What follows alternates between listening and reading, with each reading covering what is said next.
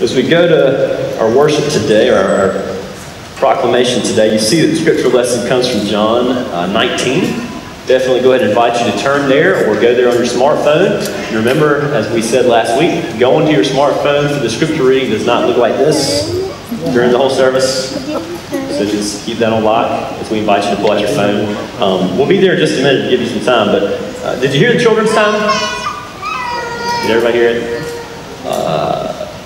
This is for real. I want you to interact with me as much as you can. Raise your hand for me. Have you ever said things that didn't have any real meaning? You ever just said nonsense? Yeah. Okay, good job. Have you ever cut your brain out of the whole equation and let some part of your heart just blurt something straight out of your mouth? Just don't raise it unless you really mean it. Have you ever used words that don't necessarily have anything to do with who you are, really, or what you really think, or just the general truth as you know it? Yeah, which is ridiculous. Go ahead and, this is an everybody kind of time. How about this? Have you ever said the words, well, bless your heart? What's up? Nikki Haley just did that. That was awesome. Yeah, never true. So we're talking again about this kind of pathway from here to here, and how it can be pretty sketchy sometimes. In a way, I think it's pretty amazing that we trust each other at all. It is amazing that communication happens, because we know we can invent. I can invent the most insane things and stick them out of my mouth and pass it off as reality, or pass it off as my thoughts, or pass it off as my heart. And if I'm really good at it, you're just not going to know, right? How do we get away with talking at all? And some of us, I think, have developed a healthy... Are you somebody who puts pride in your healthy level or unhealthy level of cynicism, or skepticism, or doubt when it comes to what other people have to say? You don't have to raise your hand. My dad is somebody who prides himself on being able to spot, I'll say, bulljive. And some of us do. We go there. We grow as people. We learn. But an opening question for us today is to try to transition from all those feelings and to wonder, how do we treat what God has to say? How do we treat the way that God speaks? Because I think we do sometimes apply all that cynical experience to Jesus and to faith and to what God has to say. The question is, do we apply all that reasoning to God's Word? Or can we try to believe that God is different? God is supposed to be different. God's words to us are supposed to be an utterly unique kind of communication with us. Because y'all, it's supposed to be different with God. Does God have any need for deception?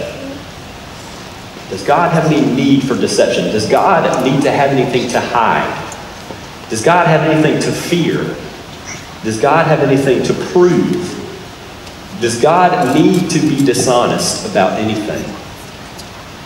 The answer is just no. No, because God is God.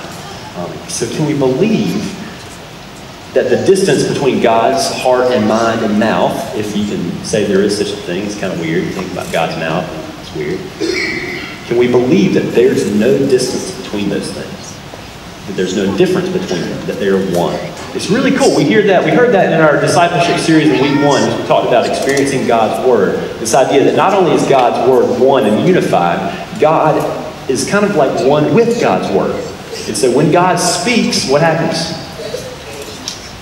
Things happen. Things exist. When God spoke, creation existed.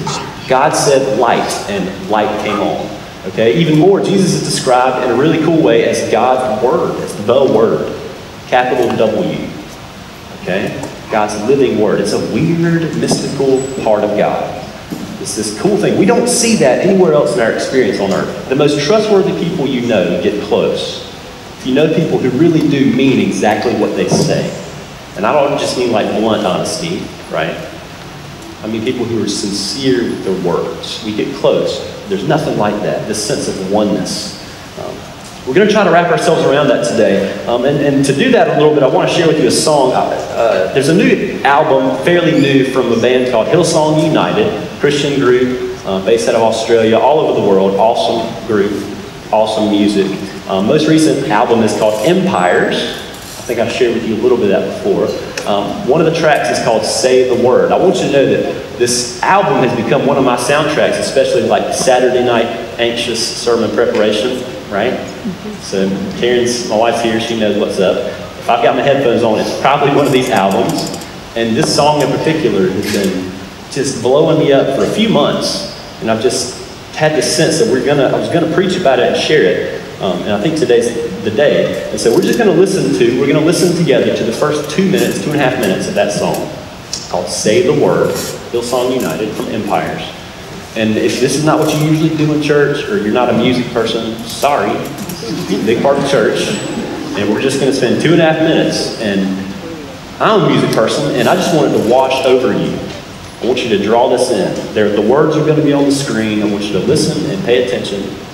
And this is starting to get us towards a sense of embracing God's Word. It's a really cool survey, in a way, of what Scripture has to say about God's Word. If you want to kick it up in the back.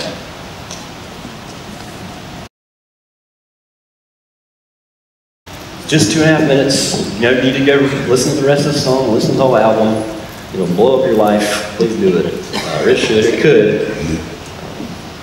It's one of those things, I'm almost scared to have us listen to songs like that, because over months and months it's going to mean a lot to me, and I never know what it's going to mean to you as we kind of engage that together. But it is a great summary of the way that Scripture treats God's Word. And it's a great personal witness to the way we can treat God's Word together. From the grand things like creation and the stars, the way that God speaks things into being, down to the very personal, as God speaks to our hearts, as our lives hang on every word He speaks. It's awesome. And it's really pertinent because that last line there comes from our scripture reading today. Our goal together is just to start small and just to try to take God at His word in Christ Jesus today, on Easter Sunday. We're going to start really small with just kind of one of the tiniest but most significant things that Jesus ever said in John 19, if you want to go there, if you're ready. We're actually going to focus on verses 25 through 30. And really pay attention to the last verse, which gives us the last words that Jesus spoke from the cross, as recorded by John. It's a big deal. It says, "Meanwhile, standing near the cross of Jesus," this is at the crucifixion, "standing near the cross of Jesus were His mother and His mother's sister, Mary, the wife of Clopas, and Mary Magdalene. When Jesus saw His mother and the disciple whom He loved standing beside her, He said to His mother, 'Woman, here is your son.' Then He said to the disciple, 'Here is your mother.' And from that hour, the disciple took her into his own home. After this, when Jesus knew that all was now finished, He said, in order to fulfill Scripture, 'I'm thirsty.' A jar full of sour wine was standing there, and so they put a sponge full of the wine on a branch of hyssop and held it to His mouth. When Jesus had received the wine, He said, 'It is finished.' Then He bowed His head and gave up His spirit. When Jesus had received the wine, He said, 'It is finished.' Then He bowed His head and gave up His spirit." This is the word of God for us, the people of God. And it's not clear we're focusing on that sense of "it is finished." It is finished. Famous words, famous last words. We know that the other gospel writers, Matthew, Mark, and Luke, record in one way or another what happened here. Most of them record that Jesus gave a final cry or said some final things before giving up His spirit. John, who we know is one of the few who was actually there, one of the eyewitnesses, standing there with Jesus' mother, wrote down what he heard Jesus say, which is, "It is done, it is finished." A great way to kind of think about that, to remember it, and something we're going to work with today, comes from the Greek word for what he said, the phrase. It's actually one word that represents those three little words. One word that comes to us as "it is finished." It's tetelestai. All right, I'm going to have you repeat that back to me. Tetelestai. We got it. Tetelestai. It's not easy, sorry. Gets a little stuttery in there, but tetelestai. Okay, it means it is done. It is finished. We're going to work with that today. Why do we need to work on taking Jesus at His word on this? I think because on this Easter Sunday, it reminds us of the just absolute core of our faith, the absolute core of the Christian faith. And I think really there are two simple truths that most of us overlook in life. It's a big deal, Christians and not. This is a big one for us today. The first First thing that we need to try to not overlook, the first thing is, if we take Jesus at his word, is that he implies that something needed finishing. Okay? For him to say it's finished, it implies to us that something first needed finishing. All right, so go ahead and give me a big duh. Just say duh for me. Put your heart into it. Say it like your mama just said something really obvious. Okay, good job. All right, that's going to be the first duh of the day, but it's not a duh. It's not a duh for us. Because my point is this, our culture and certain parts of our hearts and certain parts of our human nature have a knack for telling us that faith is no more than kind of a sideline to life. Yeah? Faith is kind of this non-committal, optional, nice thing to sprinkle over your life. If it adds some kind of meaning for you, that's great. If it gives you some value, whatever it looks like, faith is that nice thing to kind of add to life. It's like the mashed potatoes on a plate. You heard that message before? It's pretty common. We get this message sometimes that really it's not that faith is an urgent or a credible thing, that faith really boils down to, guess what? Words, right? So somebody's ideas some time ago, or a group of people's ideas, like just a bunch of words on the pages of an ancient book from a long time ago. It's how we treat faith in our culture. And that's an important thing for us to wrestle with, because it teaches us that faith is something that we can get along without. And it maybe is a nice supplement, again, the mashed potatoes. And that takes us to a special place. The assumption that builds in us, I think, agree or disagree, is that it would be nuts, it is nuts, insane, nuts to think that we might have some kind of problem that needed solving so bad that only God could come and fix it.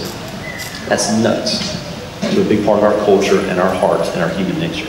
That we could have a problem, that sin could be such a real thing that only God could come, that somebody else would have to step in and fix it for us. It's nuts. Our conclusion sometimes with all that is some really deep questions. We ask ourselves things like, what did Jesus really need to finish for us? A big one for folks, I talk to friends about this a lot all the time when we talk about Easter Sunday and the crucifixion. Why did Jesus have to do that? Why do y'all go to all that blood and guts, torture, torment, punishment, death on the cross? Why did he need to do that?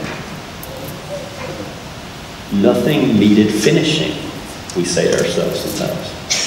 But we just need to be able to admit together that it's not a duh thing. And when Jesus says something needed finishing, implies that.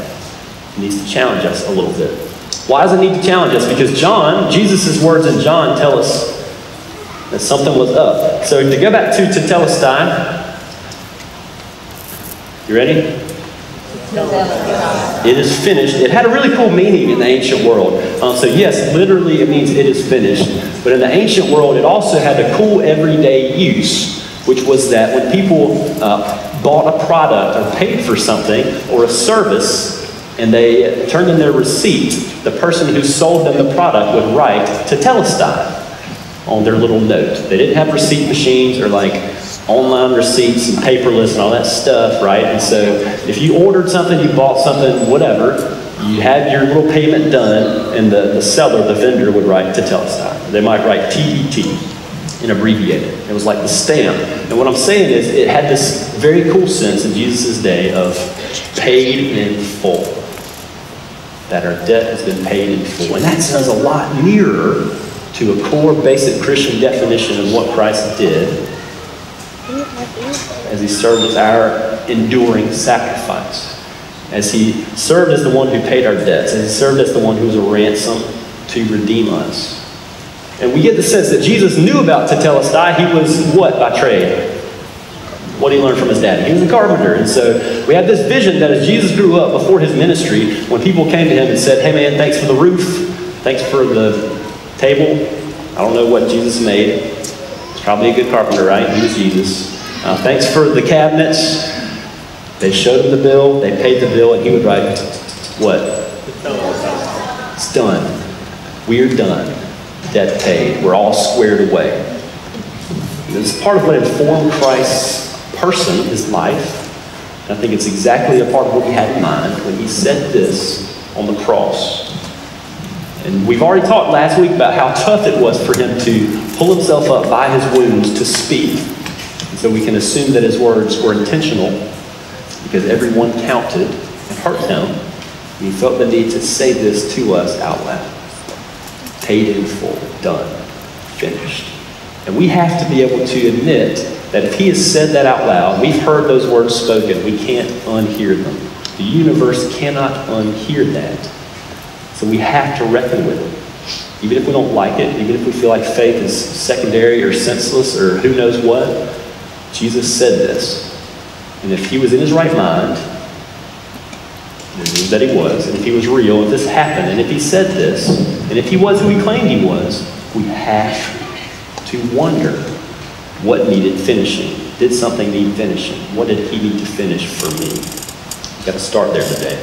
The second thing is that if we take Jesus at his word today, not only did something apparently need finishing, but who finished it?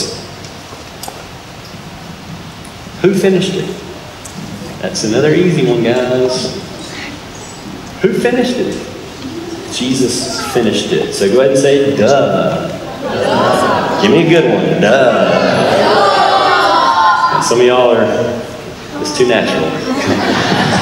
On the back. Yeah, I see the parents. Yep. If we take Jesus at his word, not only does something need finishing, but Jesus finished it. Why is that important? I want you to be honest again and raise your hands.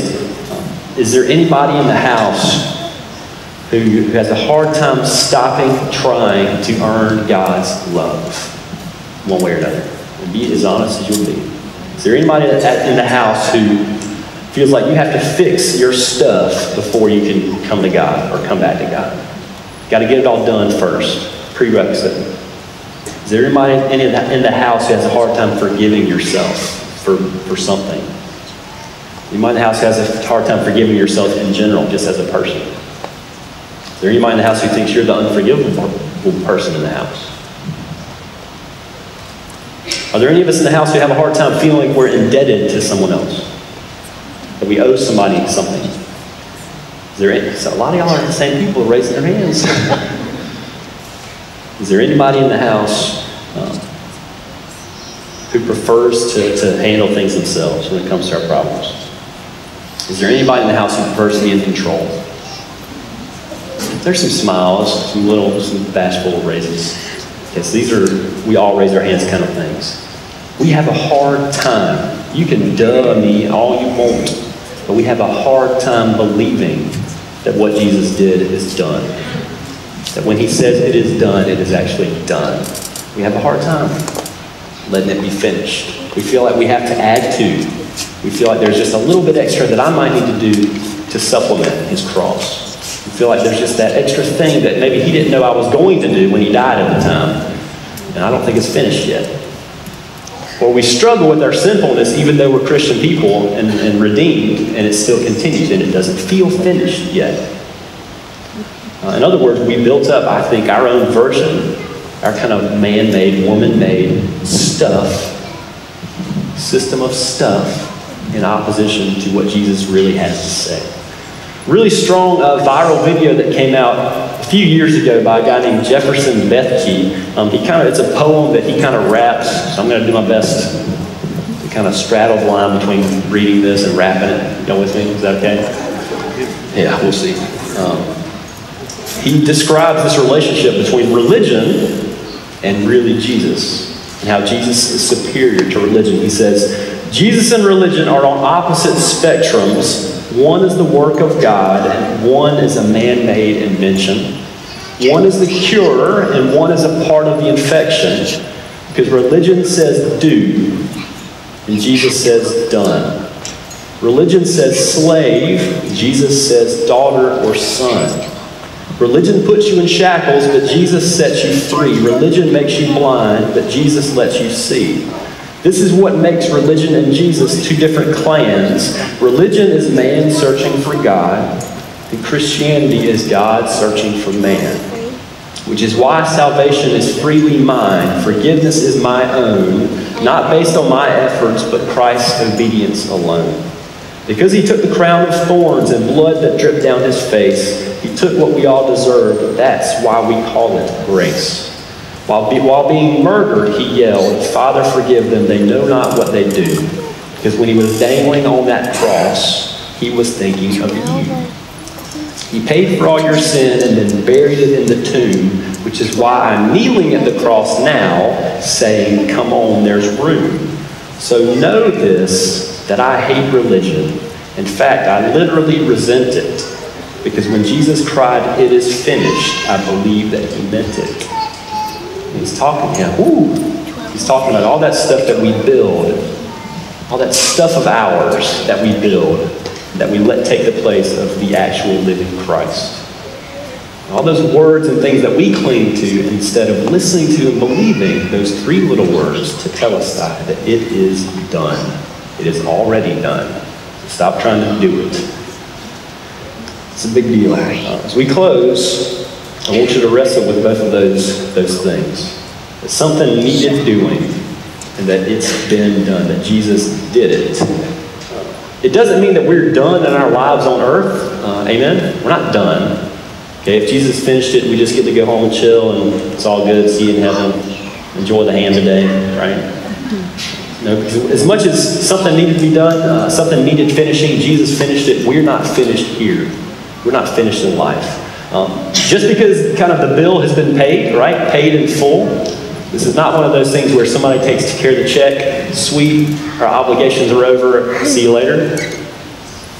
Because we're Easter people. And so after Jesus died and paid that debt, he also decided to still show up again and walk out of the tomb. And he did that to continue a relationship with us now that we're free. And this is life. This is everything that comes after the debt being paid. Time with him, in communion with him for the rest of our lives forever. Okay, and that's very cool. But it's the beginning of a relationship. So we're not done together. We're called to continue being disciples together. You're going to need a faith community to do that because it's not easy. It's easy to go right back to religion. We need people around us to remind us what Jesus actually said, that it's done. And we need to grow as disciples. And maybe some of us need to consider what it is to become a disciple for the first time. Because y'all, we are Easter people. We're not just people of some ancient words. We're not even just people of the book. We're people of the book, but we're not just people of the book. We're people of the Word, the living Word that is still alive. Amen? So just want you to wrestle with that. When he says it is done, it is done. Amen? Let's pray. Lord Jesus, we know what it is to doubt sometimes that you existed, that you came at all. We know what it is to doubt that you needed to come, that sin is real. Father, even just probably a few minutes of experience on earth, just an experience of ourselves, might be enough to teach us that sin is real and that our nature is to run after all hell and death and Satan and nothing good for us and nothing good for your people. So Father, convict us of what it is that we needed something finished for us, and that it's more than just kind of an add-on bonus to life, our faith, but that it is everything. In the same breath, we know what it is to try to fix it ourselves, to try to finish it ourselves, to try to deliver ourselves and define ourselves. We build up so much nonsense religion that has nothing to do with you. We confess it. Lord, help us to trust that your sacrifice was enough, that there is nothing we can add to it. And there's nothing we can do that it wasn't enough for, as we try to trust that it is finished. And Father, last, we do pray for what it is to yet be people who live and struggle on earth as your called and redeemed people, as your disciples. We pray in Jesus' name. Amen.